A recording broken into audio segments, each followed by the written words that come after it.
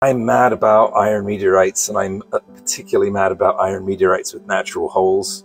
Look at that one. Goes right through. Quite a thick meteorite. Big indentation on that side. And I call this one the dinosaur skull. Can you see it? There's his snout. There's his eye. I think this is one of the highlights of the auction. Not one of the biggest pieces, but one of the coolest. Thumbprints, great shape, natural hole. What more could you want? Here's another iron meteorite, Campo del Cielo, with a natural hole. This one's really unusual. So compared to the size of the meteorite, that is a really big hole, and it goes almost right through the center.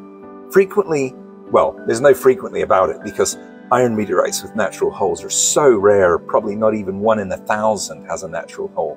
But when we do find an iron with a hole, it's typically a smaller hole towards the side or the edge of the piece, but not that one. Look at that, right through the center.